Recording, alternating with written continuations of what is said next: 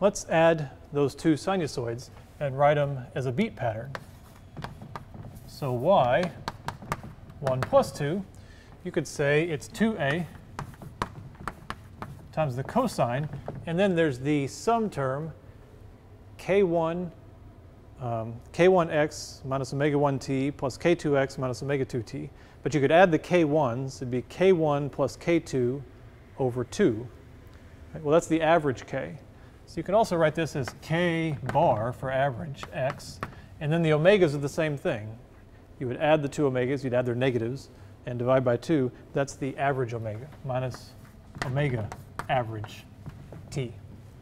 So you got the average frequencies, and then you have, let's see, that was the sum term, you have the difference term, cosine, and here you have the difference in the omegas, delta k over 2. So here the 2 went away because you call it an average. Here you keep the 2.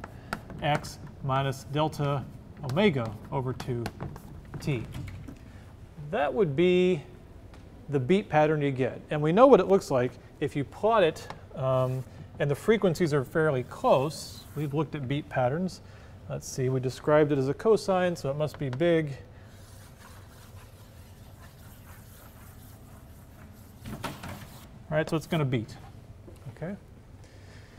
Now, let's see, now that we've done this, we again have two velocities. We have the velocity of the average terms. Okay. So the velocity of the average terms would be, again, the phase velocity in this case, is what we'd call it. So that would be omega average over k average. And really, since omega 1 equals k omega, or let's see, since that ratio is the same for omega 1 k1 and omega 2 k2, that's basically just equal to what it was before. V1 equals V2. Those are all the same. And in this plot, we know what that is. That's the high frequency part. That's this oscillating part, right? We find that's going at the same speed. The other part is this. This is the group velocity. And it's going at delta omega over delta k. The 2's go away. It's the speed of this envelope function, right? This is what is giving us the beat pattern.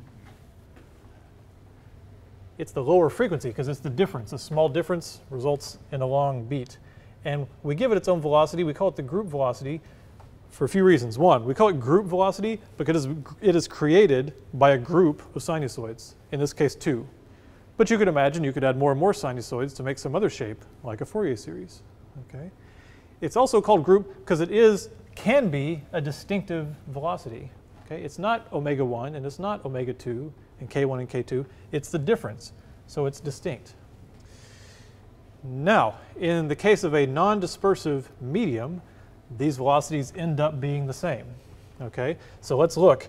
Omega 1 k1, omega 2 k2, v1, v2 are the same. We've already determined that because this is a line. We could look at the average of the two. So the average of k1 and k2 would be in the middle, and the average of omega 1 and omega 2 would be in the middle. And that's going to give you the same velocity because it's going against a flat line if you just work it out. And what about delta omega and delta k? That would basically be this amount, delta omega, and this amount, delta k. And since this is all working on a line, any ratio is the same, even if you don't do it from 0.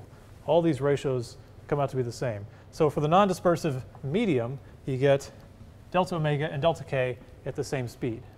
Okay? So now I'm going to show you one then. We want to watch this beat pattern move. Okay, so here's one done in MATLAB. And here you can see I've made it a non-dispersive medium. I have the sign of 2.2x minus 2.2t and the sign of 2x minus 2t. So I haven't written in the beat pattern. I've just made it non-dispersive because in both cases the ratio is 1. Right? 2.2 over 2.2 and 2 over 2. And you can see the high frequency oscillations, the phase velocity, and the pulses, the group, are going at the same speed. And that's why the pattern is just shifting to the right. Okay? So two velocities there, but they're the same. Let's see what other weird things can happen.